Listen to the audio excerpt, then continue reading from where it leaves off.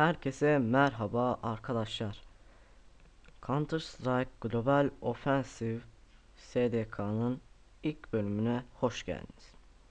Global Offensive SDK'yı indirmek için Steam'da Live'leri sekmesinde All Games kısmına girip Tools'u seçeceksiniz. Ve çıkan listede Counter Strike Global Offensive SDK'yı göreceksiniz.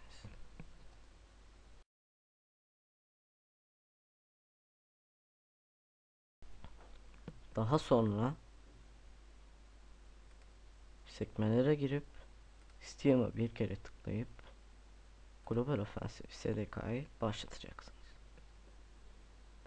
Hammer World Editor'a iki kez tıkladığınız zaman World Editor açılacaktır. File'a girip New dediğimiz zaman yeni bir harita oluşturmuş olacaksınız. Haritada basılabilir ya da yürülebilir bir bölge yapmak için en basitinden bir tekstür seçeceksiniz. Ve küçük bir küp ya da prizma benzeri bir cisim oluşturacaksınız. Enter dediğiniz zaman cismimiz oluşmuş olacak. Ve Tools'a gelip Make Hollow dediğimiz zaman -32 diyeceğim. İçi açılmış olacak. Spawn noktası eklemek için Entity Tool'a gelip Info Player Terrorist gördüğünüz üzere map'te herhangi bir yere tıkladığınız zaman spawn noktası oluşacaktır. Counter Terrorist spawn noktası oluşturmak için Info Player Start değil, Info Player Counter Terrorist yapacaksınız ve map'te istediğiniz bir yere tıklayacaksınız. İşte.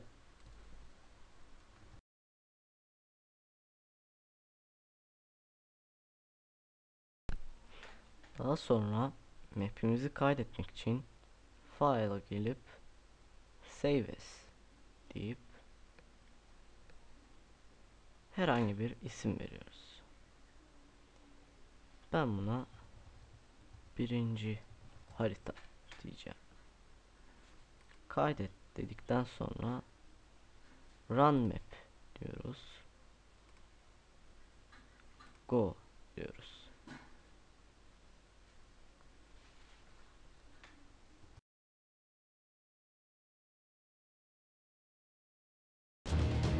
Oyuna girdikten sonra konsolun açık olduğundan emin oluyoruz.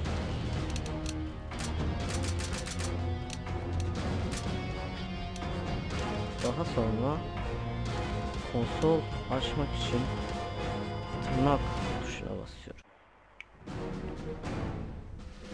Ve map boşluk haritamızın ismi, yani birinci harita diyoruz ve submit diyoruz. Map'imiz açıldı. Evet.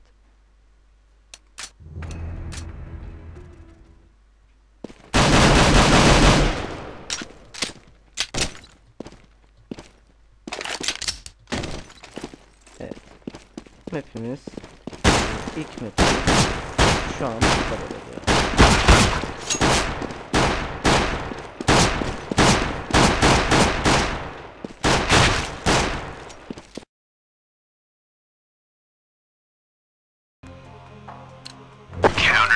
terrorists win.